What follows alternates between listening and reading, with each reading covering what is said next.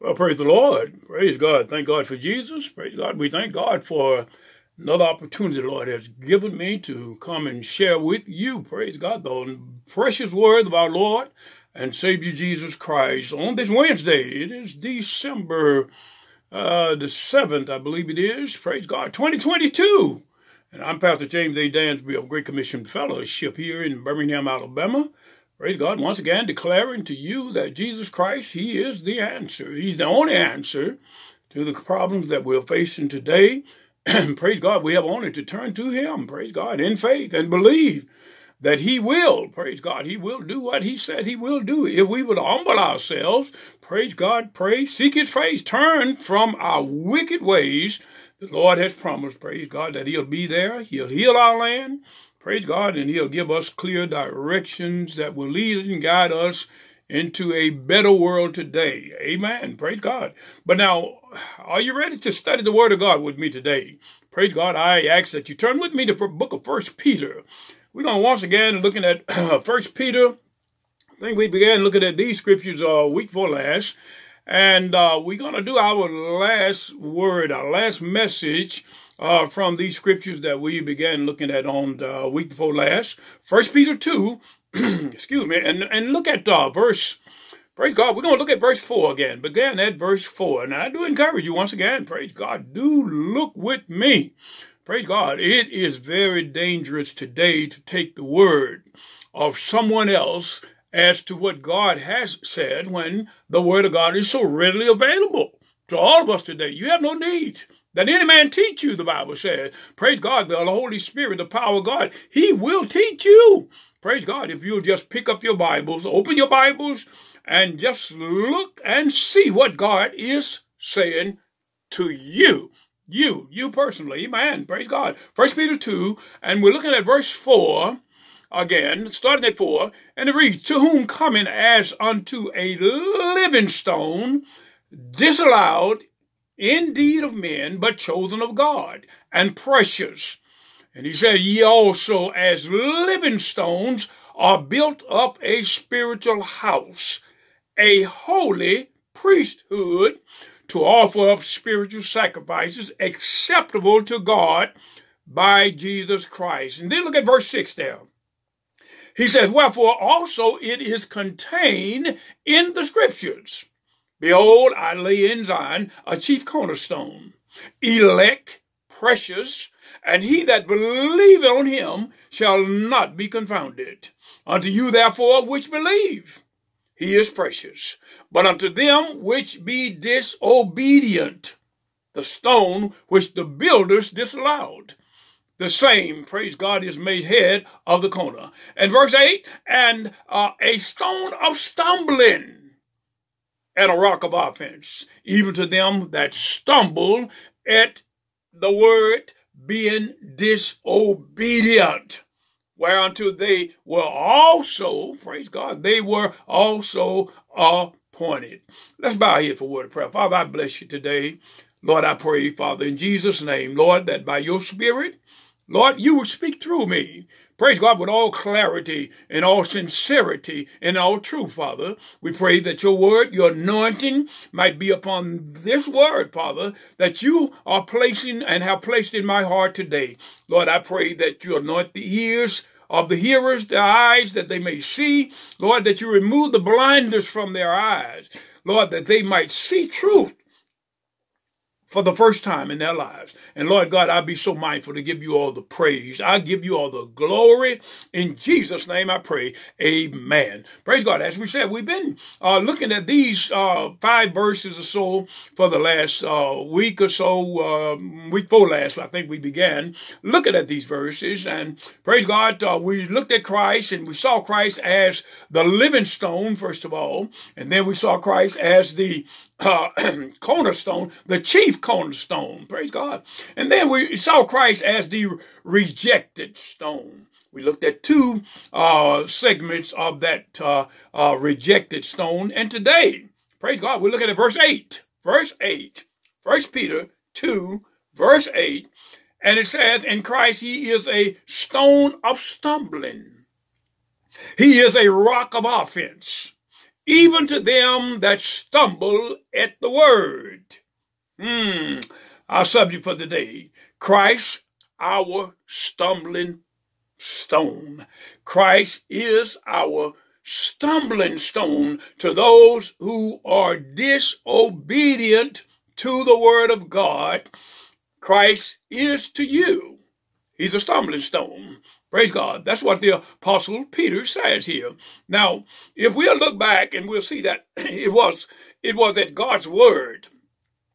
It was because of God's word and at God's word that our first parents, praise God, Adam and Eve, stumbled. They stumbled into sin. Praise God. And they passed the sin nature down to the rest of humankind, the rest of the human race. The sin nature was passed down through Adam and through Eve. And their sin was what? It was disobeying the word of God. That's what it was, basically. See, in the word of God, sin is described in, I think in 1 John, around 1 John 3, sin is described as the transgression of God's law. The transgressions of God's word, God's truth. This is what sin is. Amen. And God's chosen people, the Jews, for thousands of years, they stumbled at God's word, at God's commandments, at God's law, totally disregarding, praise God, the word of God. This is what they did for years, which they were duty bound to obey. Amen. And eventually, they stumbled into blindness. Right into blindness. That's what they did, which to this very day is still upon them according to the word of God. I believe Romans 11:25, somewhere in that neighborhood, Romans 11:25, it says blindness in part is happened to Israel until the fullness of the Gentiles be come in. In other words, blindness is upon the Jewish people today, right now, because of their disobedience to God's word, and will be until all that are classified as non-Jews are saved and raptured into heaven when our Lord and Savior come back again. Amen. So blindness is what happens to those that are disobedient, especially those who have a clear direction of God's will in their lives, and you still willfully disobey, then you are struck with blindness. Not a physical blindness, no, but a spiritual blindness, where you cannot see the things of God, the true things of God. Now, the same blindness, same spiritual blindness, resides in the hearts and minds of every person. I say every person who have not trusted in Christ as Lord and as Savior. The same blindness. And on top of the inherent tendency to disobey God's word that came from Adam and Eve, we inherit that. But now, on top of that, mankind has added today a willingness and a defiant mindset against the word of God. We see that today. Praise God. We saw it yesterday when men stood up and said, God, no word. We don't want God's word. We want to do what we want to do. We want to kill babies when we want to kill babies. We want to accept an alternative lifestyle. Blatantly, they have spoken, and therefore blindness has come against those that are disobedient. Praise God. And Peter says that Christ is to those that disobey a stone of stumbling. And it's at the person of Jesus Christ, which is the number one cause of stumbling today.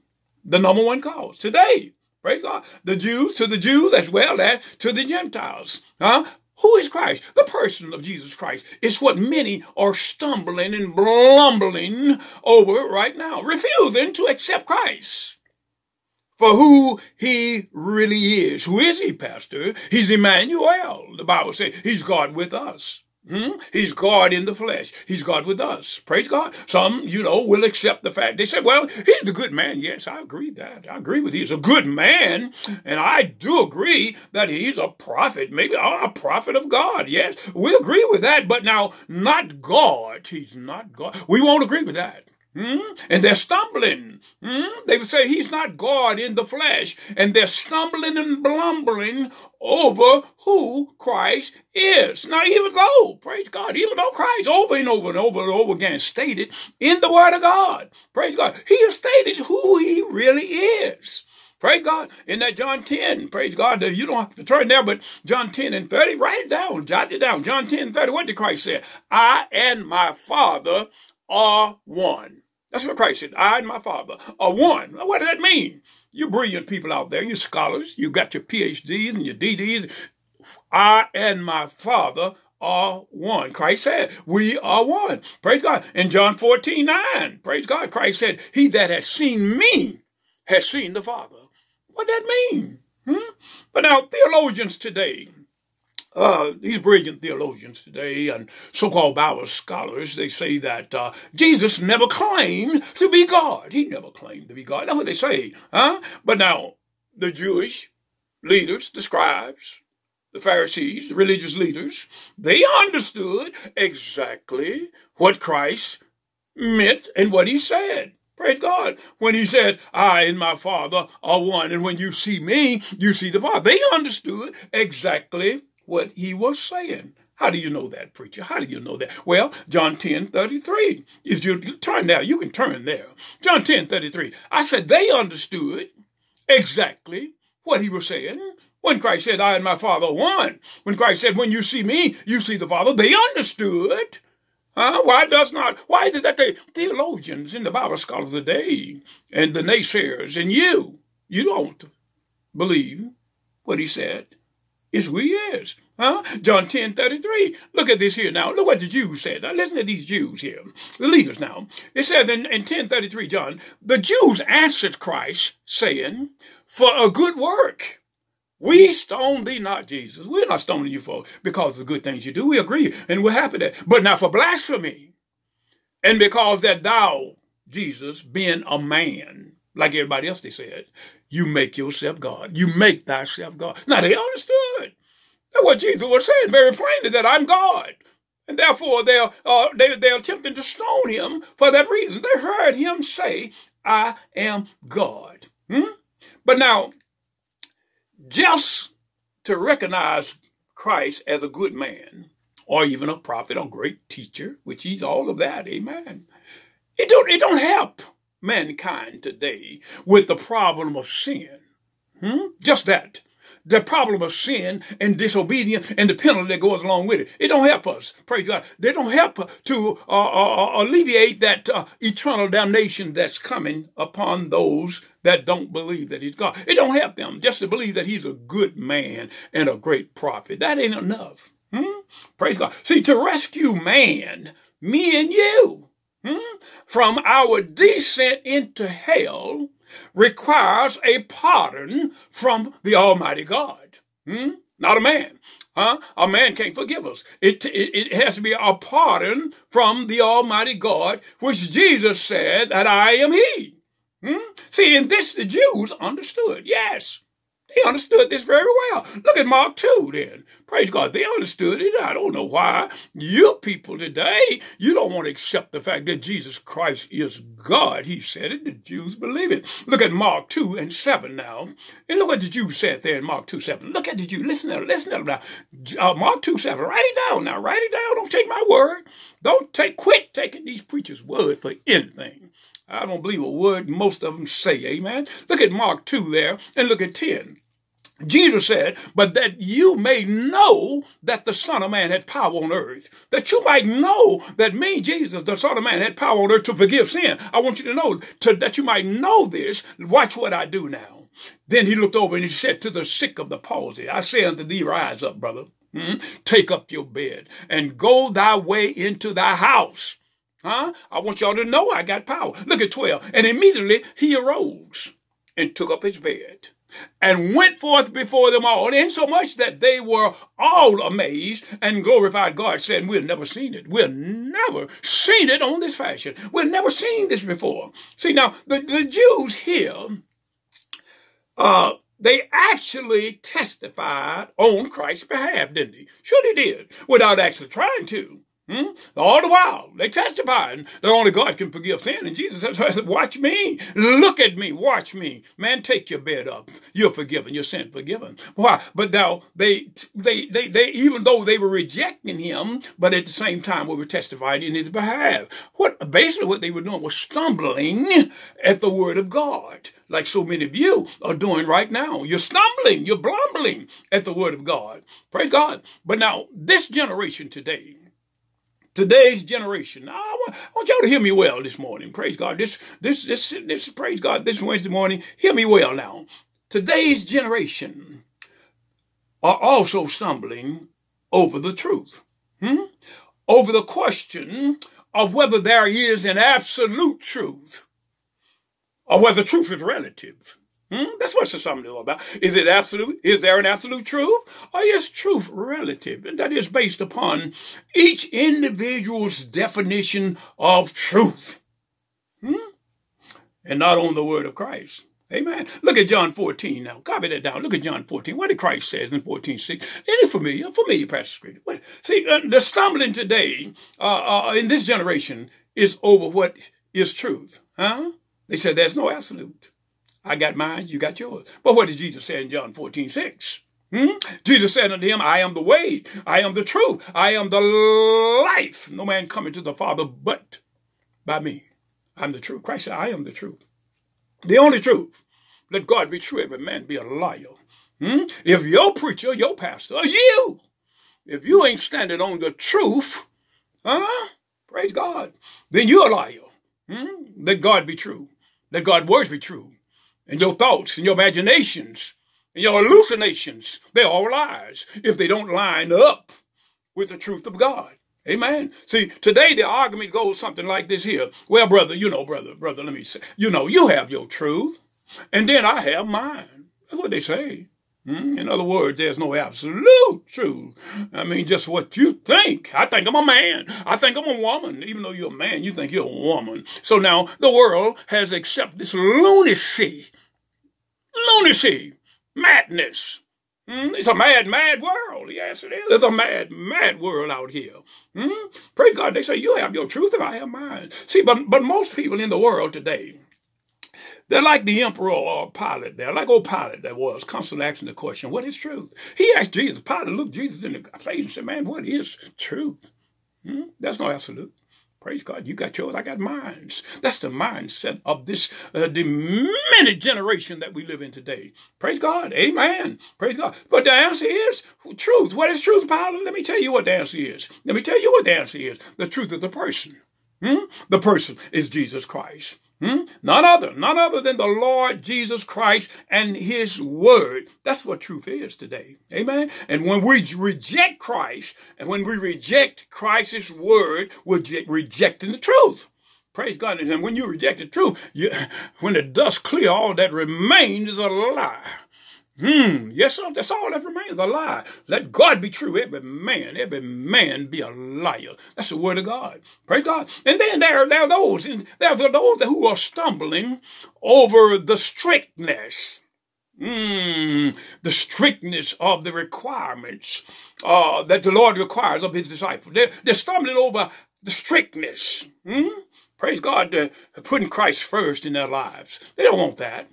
Before loved ones. Before friends, before entertainment, before riches, fames, and before reputations. Praise God. Oh boy, they stumbling over this strictness because Christ desire. He requires himself being put first.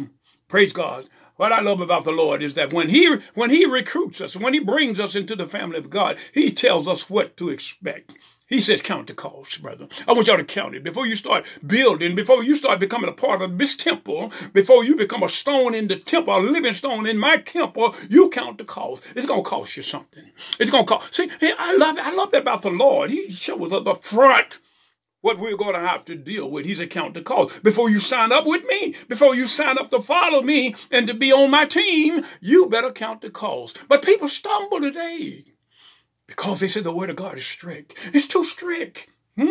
Praise God. Luke 14. Look at 14. Copy down. Jesus. Look at, you know it, but look at it again. Luke 14:26. What did Jesus say there? If any man come after me and hate not his father, his mother, his wife, his children, his brethren, his sisters, and even his own life, he cannot be my disciples. What he said? Putting me first. Not literally hate, but first. When mama crossed the word of God, I crossed mama. When sister crossed the word of God, I crossed sister. When wife crossed and children crossed, I crossed them. Praise God. Because God's word is first. That's the requirements. But that's too strict. That's too strict. Cost me to alienate from my family. Yes, well, praise God. If you taste that the Lord is good, hallelujah, you'll have no problem with this. Look at James 4:4. James 4:4. Praise God. What the Lord says here through the Apostle James. He said, know ye not that the friendship of the world, if you're going to be a friend of the world, and that's what most of you church folks are. You ain't changed none. You still doing the same old things you've been doing, hanging with the same old folks you've been hanging with. Know ye not that the friendship of the world is enmity. It's hatred. It's bitterness. It's hatred with God. Praise God. Whosoever will be friend of the world, he says, is an enemy of God. If you are friends of the world, you're God's enemy. If you're friends with everybody, every organization, every political party, if you're a friend, you are an enemy of God. Praise God. And in this world, praise God, we only have one true friend, brother. And that's Jesus Christ. I learned that a long time ago. Praise God. I learned that long time ago, over 50 some years ago, I learned that my number one friend is Jesus Christ. I won't cross him. Praise God. If I had to mark you off, I'm going to mark you off. But now I won't cross the Lord. Praise God. But they say that they stumble at this word because they say it's too strict. It's too demanding of my love and my attention. But if you do not give Christ all of your love and attention, you cannot be his disciple. And then, praise God, again, there are those who stumble at the simple requirements of salvation. Simple. See, the salvation, even a fool won't err. See, it's so simple, the requirements, which is just faith. Faith in Christ, not works now. Not works. That's what we mess up. We want to come in and say, well, Lord, I did this and I did that. Well, you ain't done nothing. Christ done it all. He done it all on the cross. Amen. But we still people that they stumble at the simple requirements of God's salvation, which is faith in Jesus Christ. Praise God. Acts 16:31. Most of us know that. And the Lord said, believe on the Lord Jesus Christ. Praise God. They said, believe on the Lord Jesus Christ, and thou shalt be saved in thy house. And when they told that, told the jailer, yes. And then we know Ephesians. Don't we know Ephesians 2:8? Oh, the word is so simple. But by grace are you saved through faith, and that not of yourself is the gift of God, not of works, lest any man should boast. Amen. It's simple. It's so simple. The requirements are so simple that they stumble. Romans 10:9. Don't we know it? Yes. If thou confess with thy mouth the Lord Jesus and believe in thy heart that God hath raised him from the dead, thou shalt be saved. For with the heart man believeth unto righteousness, and with the mouth confession is made unto salvation. Praise God. It's simple. It's so simple that the miseducated people, they rebuke it and they push it away from them because of the simplicity. You know, you think about Naaman, praise God, that old leader, that King Naaman there. He was a leper in that 2 Kings, somewhere in the neighborhood, about the 5th chapter, 2 Kings 5th chapter, somewhere in the neighborhood. And Naaman there, King Naaman, he's a type or picture of all who believe that salvation is too good to be true. The salvation that the Bible, that Jesus offers, is just too good. I can't accept that. Because of its simplicity, the simplicity of the gospel. See, Naaman, he was a leper, and he came to God's prophet there to be healed of his leprosy. He made that long trip there just to be healed of his leprosy. He heard about the maiden, this young maiden told him about this great prophet, and so he made that trip to be healed of his leprosy. And he was told simply to go and wash in the river Jordan 7 times. That's very simple, very simple. But now he rejected that. Why did he reject that? Because too simple. He expected to be wined and dined. Yes. Then a ceremony performed in his behalf. Praise God, before he was doused with some holy water, something. But the prophet, God's prophet, never did come out to greet him. He was so hurt. Important person as he was so hurt. The prophet never did come out to greet him. He just sent him instructions, said, brother, go down in the Jordan and dip 7 times, and he'll come up clean. He'll come up, his skin be like a baby's skin. But like Naaman today, he was insulted. It was so simple. He stumbled. The elite, you bougies, you elite people in the world today, you educated, miseducated, really, you're miseducated. You intelligences, they all stumble. They stumble at the simplicity of God's word. They did it then, and you're doing it again now. No, the wise man was right, wasn't he? He was correct. There's nothing new under the sun. Praise God. The same attitude. See, the Bible says, believe and thou shalt be saved. But you want something great. You want a ceremony. You want something great.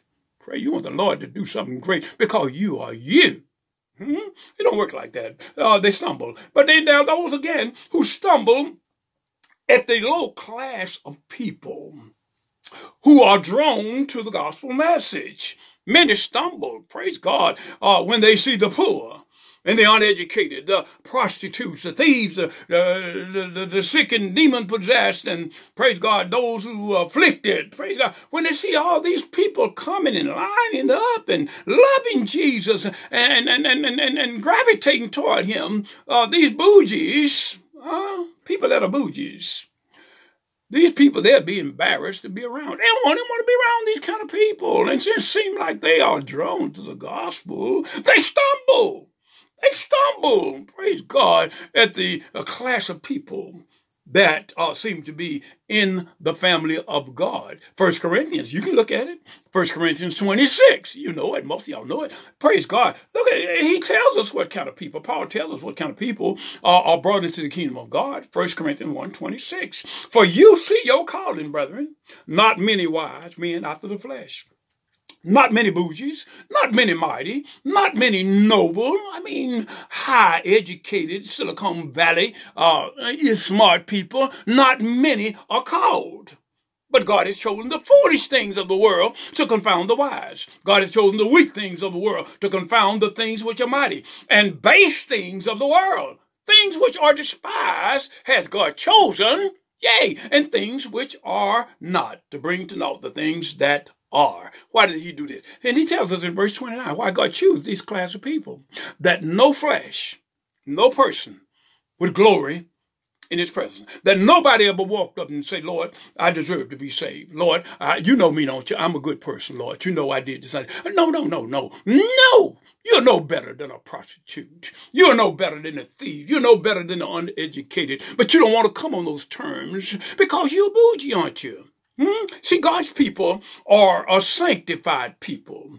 God's people are a people that's called to separation from the worldly people, the high and the mighty. We're called to separate from them. Praise God. Thank God for it too. Praise God. Those that are proud and haughty.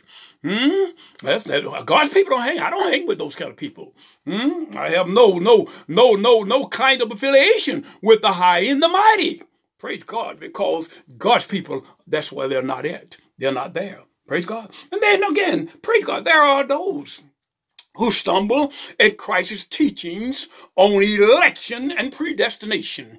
Oh boy, they're rolling down the hill, when it comes to the doctrines, the teachings of election and predestination. People are stumbling right now.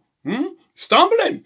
God has predestinated the saints, elected the saints. They stumble at that. Praise God. To the world, these words means that God purposely omitted good people. He purposely omitted the good people. He accepted these bad people, which they say is unfair. Oh, it's so unfair. Praise God. And they make the God of the Bible to be prejudiced. against so-called successful and good people. That's what they say. That's what they say. But now look at 1 Peter, though. If you look at 1 Peter 1 and 2, he talks about God's people. Elect. He said 1 Peter 1, 2. Elect. God's people are elected according to the full knowledge of God the Father through sanctification of the Spirit unto obedience and sprinkling of the blood of Jesus Christ. Then he said, grace be unto you and peace be multiplied. God elected him a people from the foundation of the world. Ephesians 1:5. If you look there, Ephesians 1:5. But they stumble at the doctrines of election. They stumble because God chooses who he wants to choose. He chose them a people. He chose them a people. Not based upon my goodness, because there was no goodness. I wasn't even born. But God chose from the foundation of the world. Ephesians 1:5, it says, having predestinated. God predestinated us, he says, unto the adoption of children by Jesus Christ to himself, according to the good pleasure of his will. Not according to my good. No, he didn't look down the line and saw that I was going to be a good person, because there's none good. There's none good but the Father. He didn't see that. But he chose his people according to his will. So now, since these people today stumble at the doctrines of election and predestination, which they do, they're stumbling all, they're falling all on the face today. Therefore, they have made themselves another Jesus. See, they rejected the true and the living God, the true Christ, and they have made themselves another Jesus, which Paul says is not another Jesus. It's a demonic spirit. They're worshiping a demon, and they call it Jesus Christ. A Jesus whom they say love everybody. Oh, he loves everybody regardless of their lifestyle or their sexual orientation. Oh, he loves you. It doesn't matter what your political affiliation is. It doesn't matter where you stand on abortion. You can be pro, you can be against, you can be in love with LGBT, RFCCU. It don't matter whatsoever. Oh, the Jesus that we know, he loved everybody. That's what they say. They made themselves another Jesus. So it seems like the Jesus in the church today, he allows people to vote in favor of abortion. That Jesus. Didn't we see it? We saw that in Georgia, didn't we? Oh, they voted for abortion. Church folk, preacher, the preacher, the preacher, the preacher. And he says serving Jesus. And he is another Jesus, a demonic Jesus. Praise God. Voting for abortion, voting for homosexual. See, this Jesus that the people in the church serve today, this Jesus is another golden calf. It's a golden calf. They dancing in Georgia today. Oh, they dancing in Georgia. Praise God. They do the golden calf. They made themselves a Jesus that accepts everybody all the time, anytime.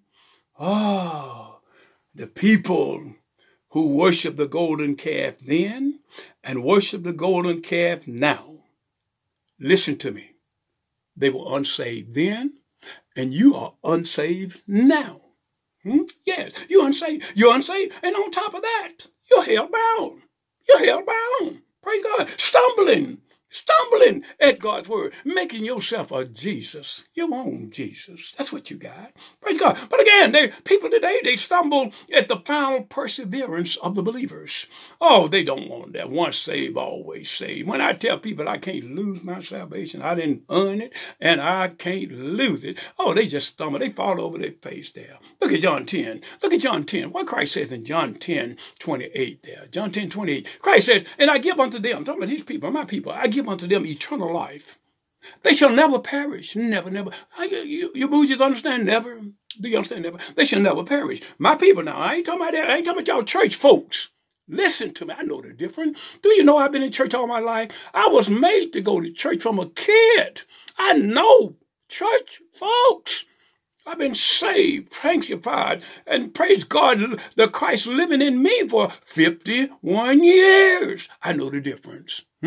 Christ said, I give unto my people eternal life. They shall never perish. Neither shall any man pluck them out of my hand. My Father, which gave them to me, is greater than all. No man is able to pluck them out of my Father's hand. So they stumble at the fact that once God saved a person, the devil can't unsave him. They stumble today. Many are stumbling at that. Praise God. The critics say that this type of teaching, this is what they'll say. Oh, well, I don't believe that because this type of teaching here, that type of teaching will encourage people to live a sinful life. It'll encourage people to sin.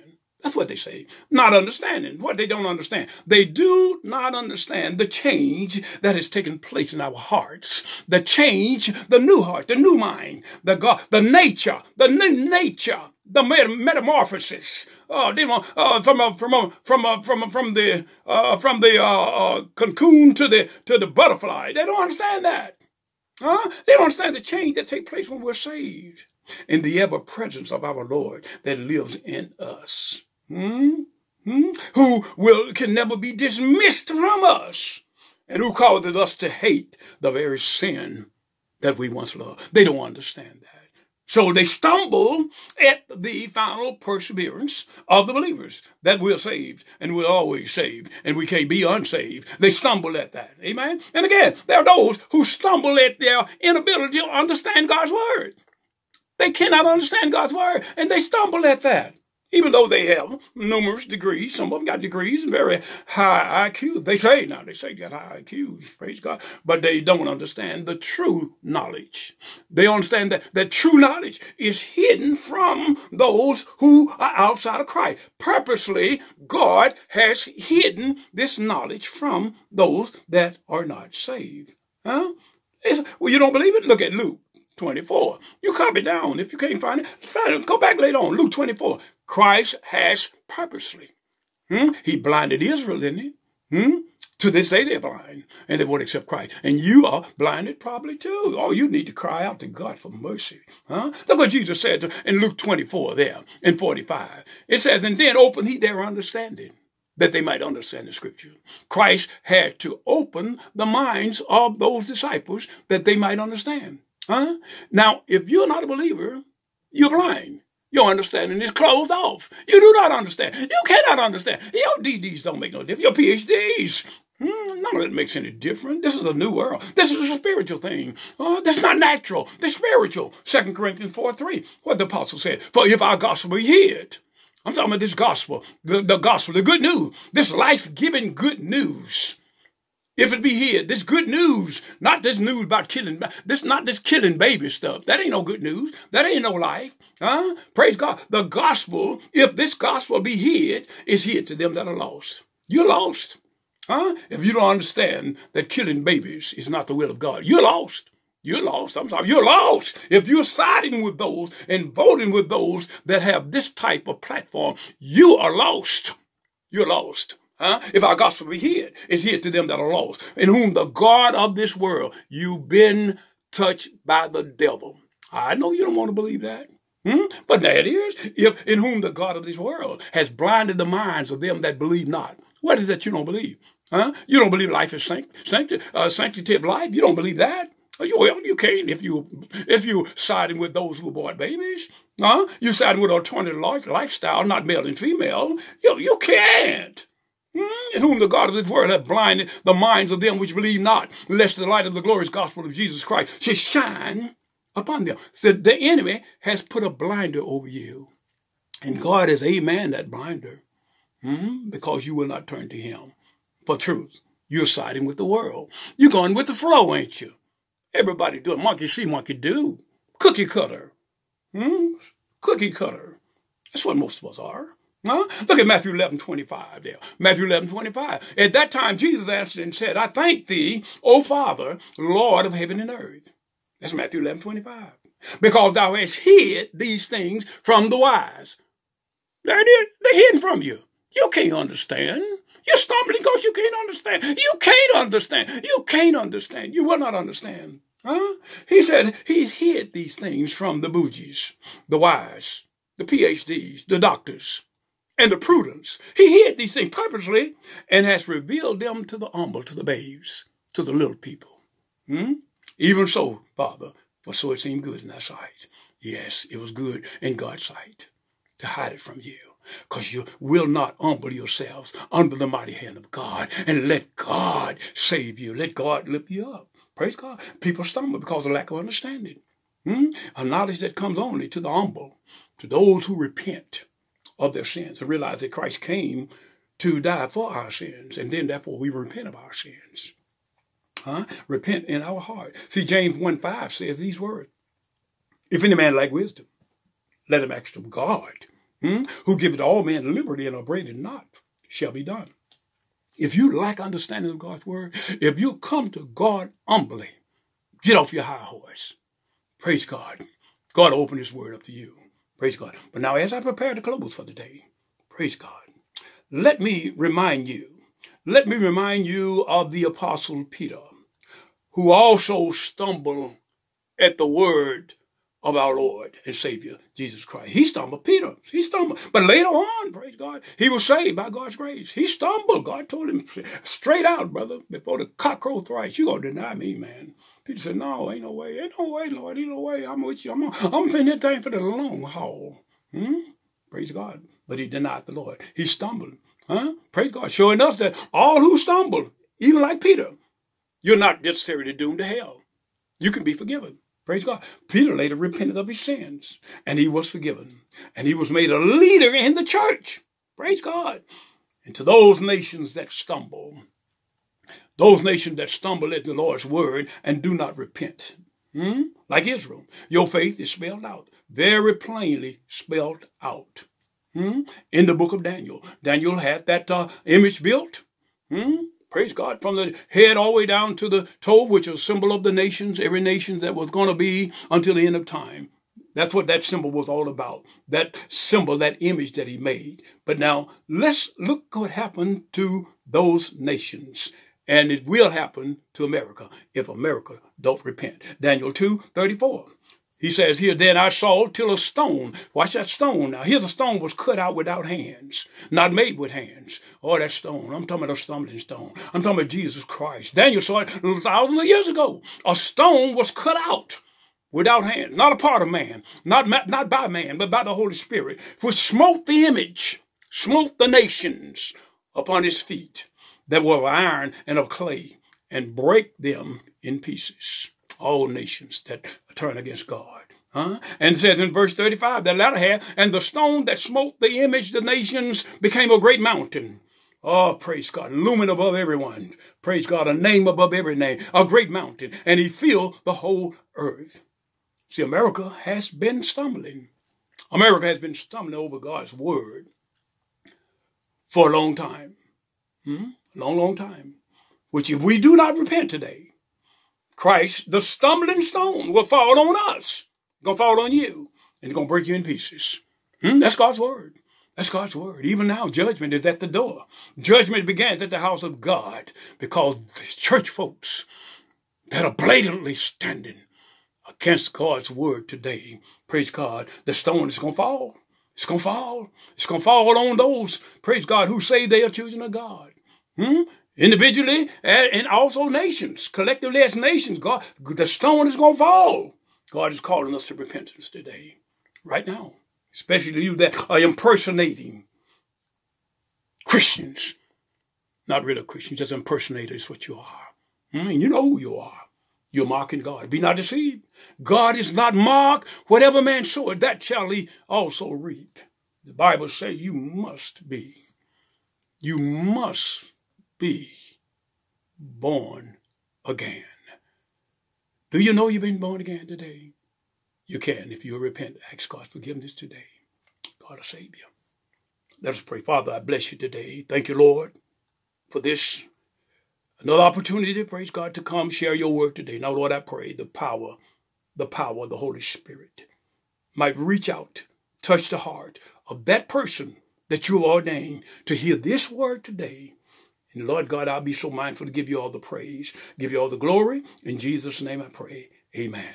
Praise God. Now, if you receive this word today as coming from the Lord, praise God, then you be blessed. You go in peace and you be blessed of the Lord. Praise God. If you receive this word today, and I ask you, praise God, go over and hit that like button. Praise, hit that like button so we can get more circulation. It ain't the money. Pastor's already, I have enough. It's not money. It's not fame. It's not claim. But they say that if we get enough likes, then we can get more rotation. And we want, if you're a missionary, if you're really missionary in heart, you want this word to go forth, that God can use it for his glory and for his honor. Praise God. Then hit that bell over there. And hit that bell over there and subscribe. And when I come again, praise God. And if God allowed me to live and keep my mouth and my voice intact, I will come again, and I'll share with you what thus saith the Lord. Praise God. But until that time, may God bless you. May God keep you is my prayer. Amen. And thank you, Lord.